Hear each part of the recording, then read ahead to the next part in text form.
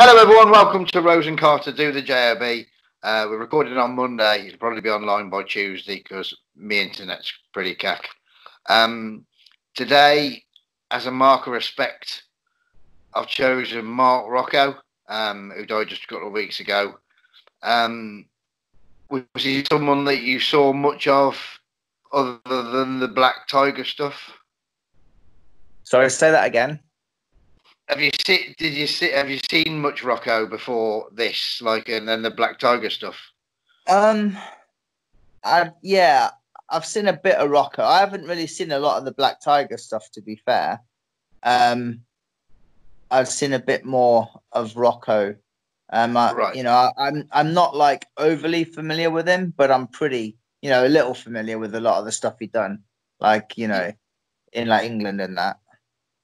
I was mostly familiar with the stuff he did sort of towards the end of the 80s, because that's when I started watching wrestling, really, like 87 when I started watching wrestling. So like the last kind of 2 years of TV, and the odd bit that I've picked up since. But I think he was fucking revolutionary, really, like way before his time, wasn't he? Like there was very few.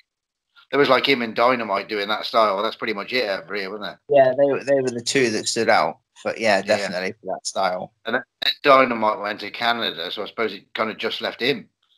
Yeah, and then like when Dynamite went to Canada, Dynamite fucking started that whole show over there, didn't it? It's like people over there were like, fucking hell, like, you know what I mean? Like, and it was because like Dynamite fucking trained guys like fucking Brett. Really, he helped Brett over there. People that weren't accustomed to the English style, and like Rocco was doing it over here. So it's like, we obviously, people around here were used to it because of what Rocco was doing, but over there they were like, fucking hell, it's like great stuff. This it's like English style but on speed, isn't it? It's like fucking, in fast forward, and very few taking the fucking bumps that they were, and the diving headbutts and shit like that were just revolutionary that no one had seen. Well, maybe in Japan they'd seen it, or Mexico or whatever, but certainly not here. Yeah. So he was born Mark Hussey, 69 years old when he died. 11th of May, 51 to the 30th of July of this year. Apparently the fourth generation of, a fighter kind of thing. He was the father of his son Jono is a boxer, and his dad Jim Hussey was a wrestler. Yeah. It doesn't take him further back than that, but there's two other generations there somewhere. According to Wikipedia, it was trained by Colin Joynson, who was kind of like the first kind of British bulldog, really. That was like his almost like his gimmick, but he was great, like proper fucking, proper short, stocky wrestler, Colin Joynson. 69 to 91 he was active, so he started when he was 18 to 91. From Manchester, he did amateur wrestling at 16, which he must have done pretty well at, because he went to France and Pakistan and various different other countries doing that. He was a pro by mid-1970 and a regular in the North in general, which I suppose there were so many shows back then that you didn't have to travel too far, did you? Back in the day, like June 77, he beat Burt Royal for the British heavy middleweight title. Lost it in September of 78 to Marty Jones. Jones vacated the title when Rocco regained it from Chris Adams in December of 78. He toured America, where he teamed with Greg Gagne in a tag match with the young Terry Bollea. How about that? Oh, there we go. He wrestled Hogan. Seems strange, doesn't it, that he tagged with Greg Gagne? Mad. It's an odd pair, that, isn't it? The stuff with Dynamite would have happened about then as well, 81, he feuded with Sammy Lee, that became Tiger Mask over here. That got him the booking in New Japan, where he was Black Tiger, where he was wrestling for the WWF Junior title. Back home at All Star, he was wrestling Fuji Yamada, who became Juice and Liger. Yeah. Tag Town feuded with Kendo Nagasaki, a regular throughout Europe. The finish of his wrestling career came in '91 when he collapsed in a match in Worthing after wrestling Fit Finlay. The night before, he was having kidney pains after wrestling Dave Taylor. He was taken to hospital, and they found out that his heart was only working at 30%. Imagine wrestling at that fucking pace Fucking with hell. only 30 heart. Mad. That's fucking crazy. He retired in and lived in Tenerife, but came back home where he passed away in a sort of a care home kind of place. Right, so we watched 3 of his matches. Mm-hmm. What did you see first, mate? Sorry? Hang on. Right, I've done mine in... Well, I didn't select them and then watch them in order. I literally selected one, then watched it, selected another, then watched it. You know what I mean? So what years was he in? Was he as Black Tiger? Do you know? Roughly. 81 would have been the first. Yeah. Because I'm assuming here my third match was actually the first one, and then so basically the last one I watched would have been the earliest, and then the next 2 in order would be 1 and 2. So basically 1 and 2 are kind of in the right order, but 3 would be before them, if you know what I mean. So right. but I'll start on my first match anyway, which was from 1985 at the Victoria Hall. Yeah. Against Kung Fu. So that would have been on Satellite Wrestling. Yeah. It was kind of what year did it come off TV? Like, did wrestling in? Well, this show from the Victoria Hall that you watched would have been Satellite Wrestling, which was Brian Dixon's TV show on Screen Sport. Right. Okay. Between about 84 and 86, it was like a monthly kind of package show. Right. Okay. Star ran the British wrestling for, but they had the odd NWA match, and that was another thing that was way before its time. Satellite wrestling that far more Americanized than anything that we'd seen on British TV. You know, they had 2 commentators and they had promos and stuff at a little desk at the screen behind and all that. I think if that would have been on ITV, then the show would still be on now. That's my take on it. Right. Well, yeah, I've put here it's like real American feel to it, proper American fucking. Because like the start of the match, it's like an explosive start, fucking boom straight at it, fucking rollerball powders out the ring. Then it's spilled to the outside. They're doing a lot of outside shit, a lot of shit you don't see in the old, the old English like matches and that. Fucking Mark exposes the turnbuckle and stuff during the match, things like that you wouldn't really see in in like British wrestling. It was pretty brutal. Fucking, he chokes him with like a cable as well, like a fucking microphone cable or something. All this shit you don't see in fucking like in like the NWA and stuff like that. It sounds very similar. My first one is from that same TV show, but not that same episode, but that same TV show, and all the same stuff on. And I think the commentators as well, Maxton G. Beasley and Vince Miller are the commentators, and they make it. I've written down some lines. It's fucking hilarious. Some of them are. Yeah, and it seems like at some point it just seems like there's no fucking rules either, with a lot of shit that they're doing. It just seems like the ref just don't give a fuck. He's like, yeah, go on, just you carry on, kind of thing. But he ends up fucking Rollerball ends up winning. It's basically a suplex, just a normal fucking suplex. I said there was some good stuff in it. It was just like it was an okay match. It was about 9 minutes, I think, 9 or 10 minutes or something. I think it was a semi-final as well, and the winner was facing Chick Cullen in a final of something. That's what I think. I don't know if the final was that night or whatever, but yeah, it was a semi-final of something. But there was as well, like what made it feel like American as well was after the match there was a fucking promo with Mark, and then fucking kung fu got involved, and then they started fucking brawling backstage and shit, like real fucking American style type thingy. But no, it was alright though. It was decent. So. Wicked. Yeah, mine was still that Screen Sports show, Satellite Wrestling.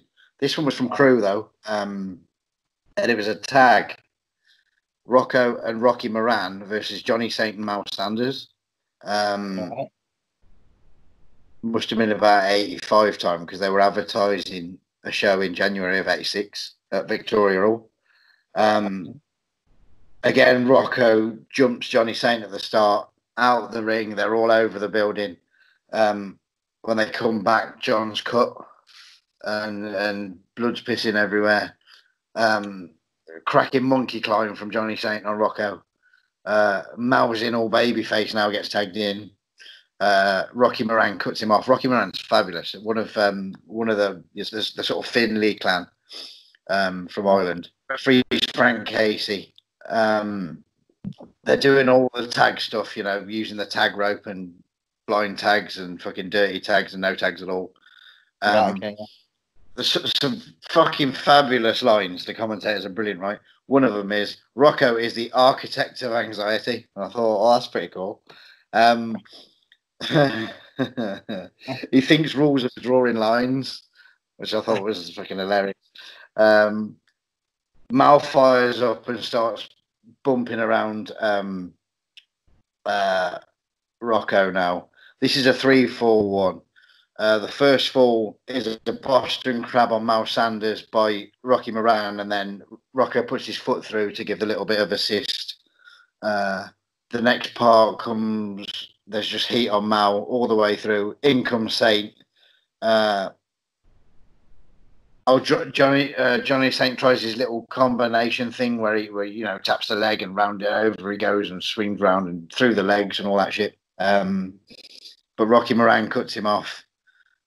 The next fall to make it one apiece is a crossbody from Mal to Rocky, and then the finish is a bit of a three-parter. It's the pole driver, the top rope elbow, and the suplex from Rocco. So the suplex must have been quite a regular Rocco thing.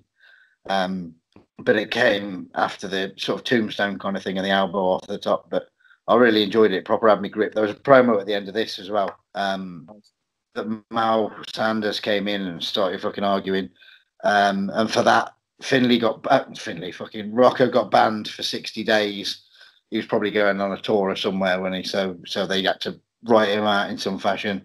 Banned for 60 days, and that was him done. But yeah, I really enjoyed this because it had 4 people that I really like watching, and it was all action. It was a little bit of everything. It was like wrestling, action, brutality. The commentators gave it that comedy feel as well as putting the match over as something legit. So yeah, enjoyed it. Right. Cool. My next one is from Reslo. Oh yeah, Welsh.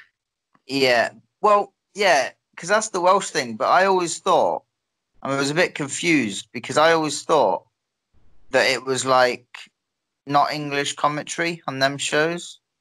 Oh yeah, they put some onto video, like Wrestling Madness and the Best of Wrestling were like wrestler matches, sort of Orig Williams, like British Wrestling Federation or whatever he called himself, and Lee Bamber would have done the commentary over the top of them, or Orig. Orig and Bryn Fon did the commentary over some of the German matches. Right. Okay.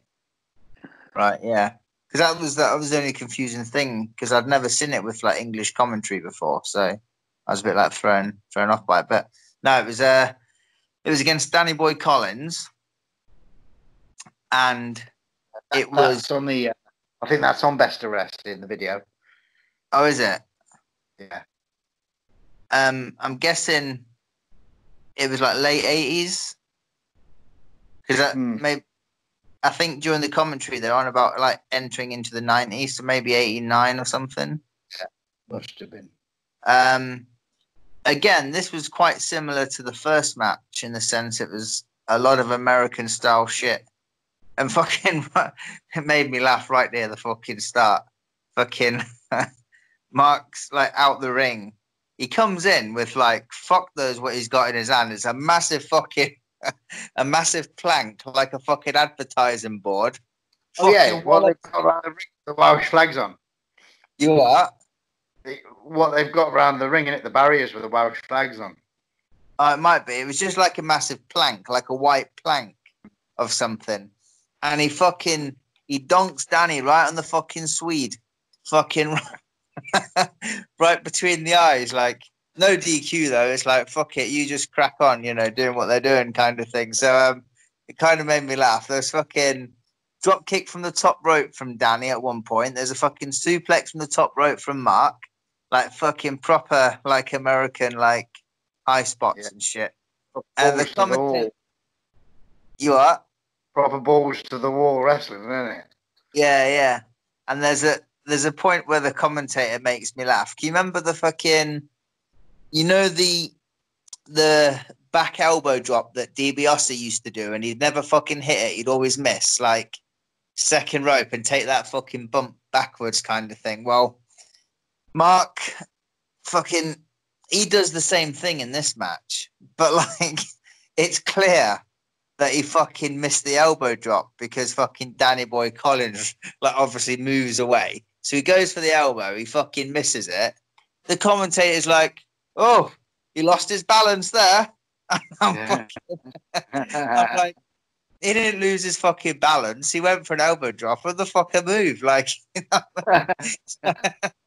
made him look a right cunt. Like, why like say that he slipped or he like fell over when he clearly didn't. Like that made me laugh a bit. But like I also put Danny was so good as well. He was like so smooth that like some of the I've seen him wrestle. Perfect opponent for Rocco as well, right?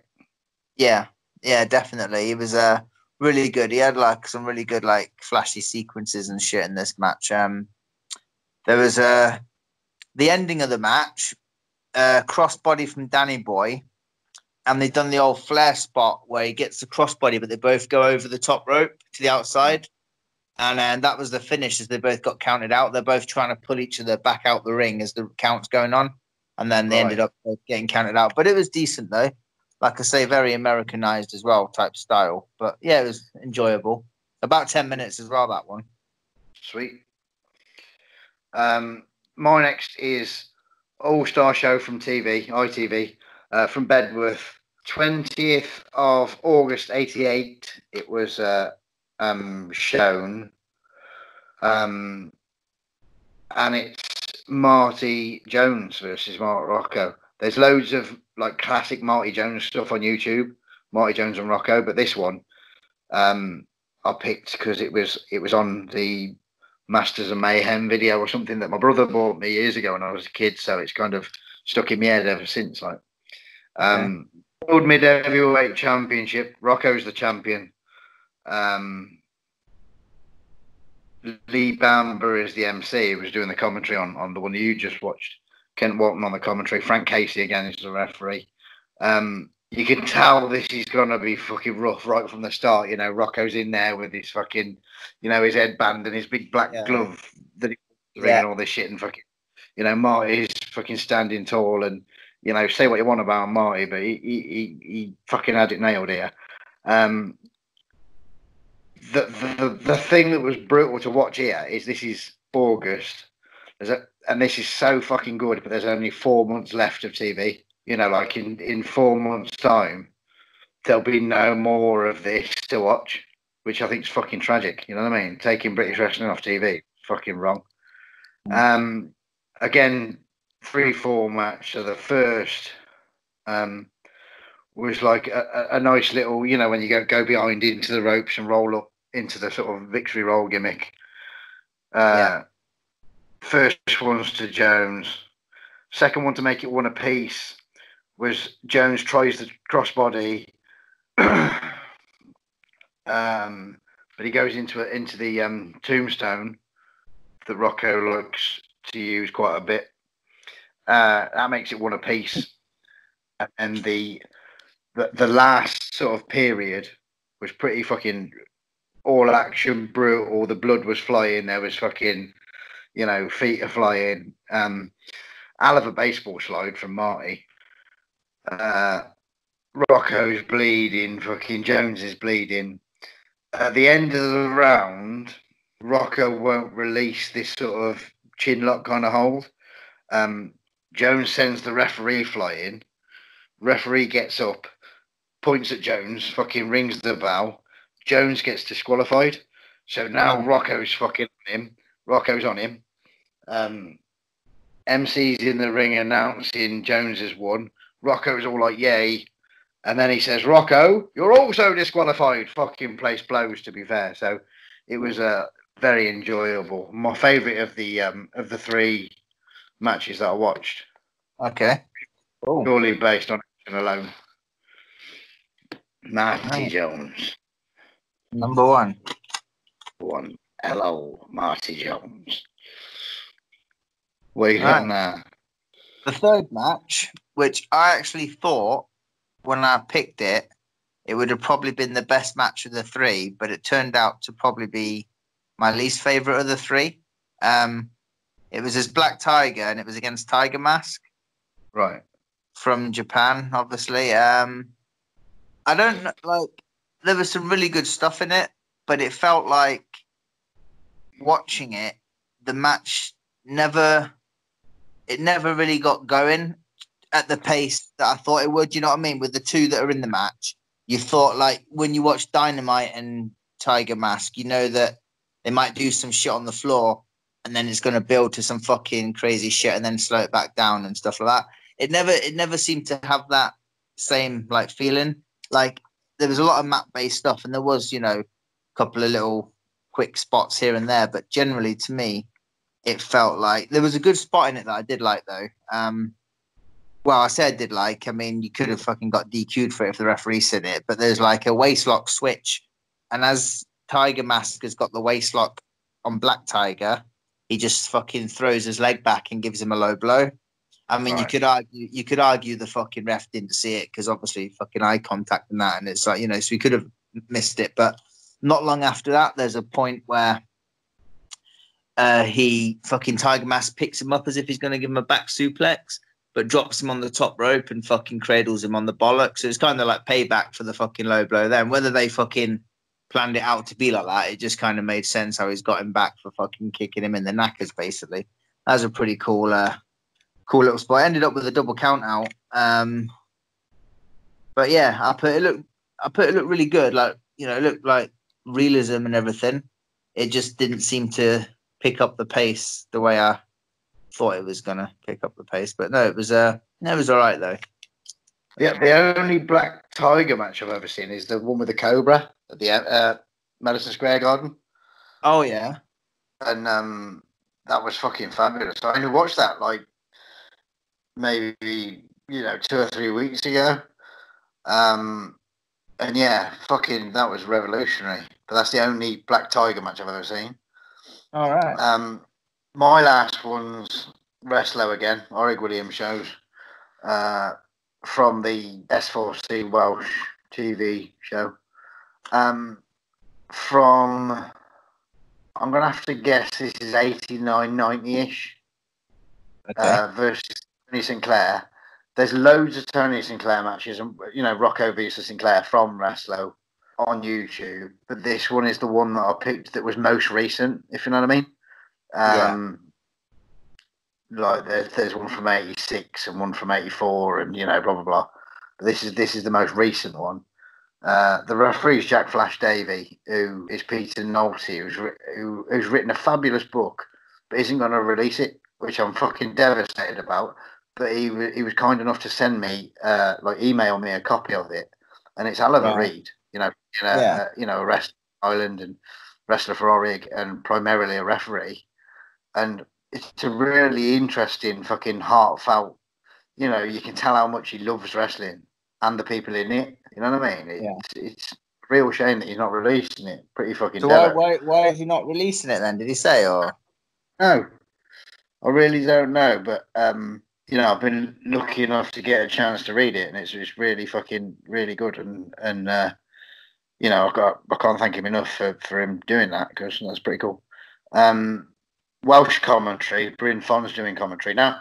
Bryn Fonn, right? I know nothing about him other than S4C, the TV channel. When I had Sky, he was on there, and I was flicking through channels.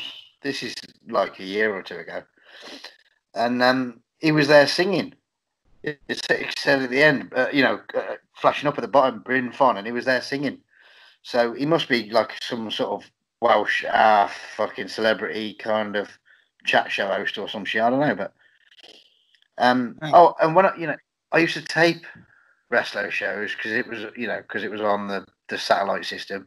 It ran till mid 90s, late 90s even. They were repeating them. But when I lived at Butlins, we had S4C we could pick up from Minehead. So yeah, it was like half-hour a week on a Saturday. Fabulous show. Anyhow, Rocco versus Tony Sinclair.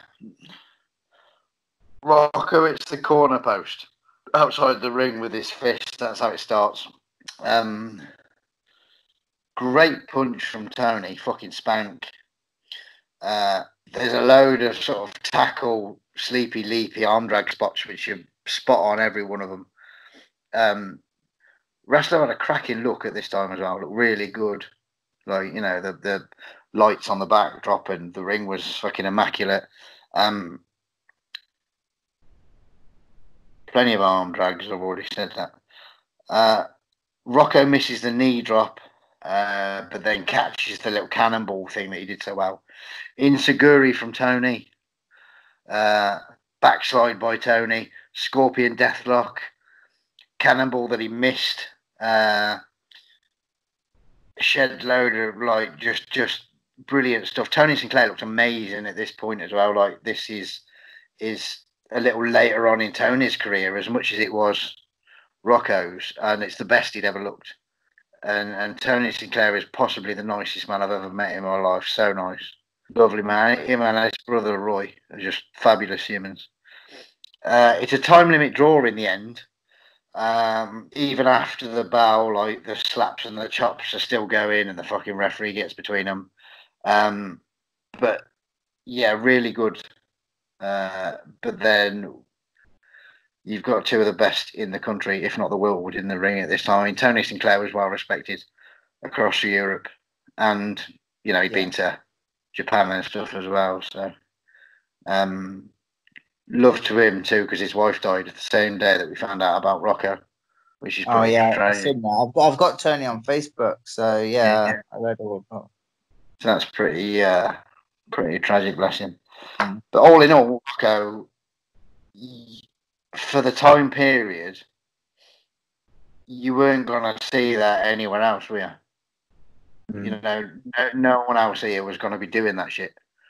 And I think the country was fucking lucky to have him as a representation of Great Britain, to go to fucking America or where, to MSG, and wherever else he went, he was fucking fabulous. You can't fault him. Definitely. Reckless, yes. But we've said this before. It's meant to be a fight. Yeah. It doesn't have to be fucking graceful, and there's nothing wrong with a bit of reckless unpredictability. And fucking fabulous. Yeah, I think sometimes, like, people will, like, when some wrestlers make it look too much of a fucking, like, choreograph, like, yeah. So sometimes it's good to look a bit scrappy, and it's like, I always said that, like, I don't want to, like, shit on anyone, but I've always kind of said that about Dean Malenko. Like, I think that he was fucking such a good technician, but I feel like it just looked too rehearsed for me. Like, sometimes when I see people, like, I think, fucking hell, that's so good, but then it just looks like everything is planned, So I like it a bit scrappy here and there, Yeah, too fluid sort of thing. Yeah, that was Rocco. Huge respect to him. God rest his soul. Yeah, like I said, this was my pick this week I've also picked the tag for this week, which is the Batten Twins on Friday, and we're doing an episode of Pro Wrestling this week on Wednesday, but it'll probably be online the day after, so like Thursday and Saturday. But your pick for next week, what are you going for? I've gone for I did have a pick originally, but then with like obviously the sad news of Kamala passing away, like was it yesterday? Yeah. I thought we'll go with Kamala and pick some of his matches, to be honest. Do you know what I've noticed about Kamala's death? Is exactly how much love people had for him, because when somebody dies, I'm on so many Facebook wrestling pages, and 80% of my Facebook friends are wrestling orientated. Yeah. So you will see, you know, the odd notification of the passing of somebody. You know, Rocco, understandably, was mostly the British people, and the odd wrestling news site. But Kamala fucking broke my internet. Do you know what I mean? Like, it proper blew up from people respecting him. And, you know, I've never seen that many fucking, you know, R.I.P. Kamala's. Never, ever seen that many before. Yeah, and a lot of people were like, you can tell as well, because sometimes people, when someone passes away, you would read about like their accomplishments and how much of a icon and stuff they were. But like most of Kamala's posts are about how much of a great person he was. You know what I mean? And like, obviously he was an icon. He was like a fucking legend, no doubt. But like the people that knew him, it was all about how much of a nice guy he was, you know. And that's when you know, like, you know, like we said that Rocco was iconic and revolutionary. Kamala was iconic and revolutionary, but in so many different ways. Like, so I don't more ways than Rocco. I mean, totally different ways to Rocco, if you know what I mean. Like, we'd never seen a gimmick like that before, really. Fucking, and it was one that stuck for so long. You know, he was Kamala from fucking, I don't know, what is it? Got to be 83 or something, maybe. We'll look into it more then, like, but until right the finish, you know, that's what's that, 30 odd years, isn't it? 35 years of the same gimmick. Yeah. You know, and he was always Kamala. Yeah, always on top everywhere he went, and yeah, good on him. Yeah. So we'll do him next Monday. Yeah. Wednesday for Pro Wrestling this week. Friday for the Batten Twins. We'll see everyone then.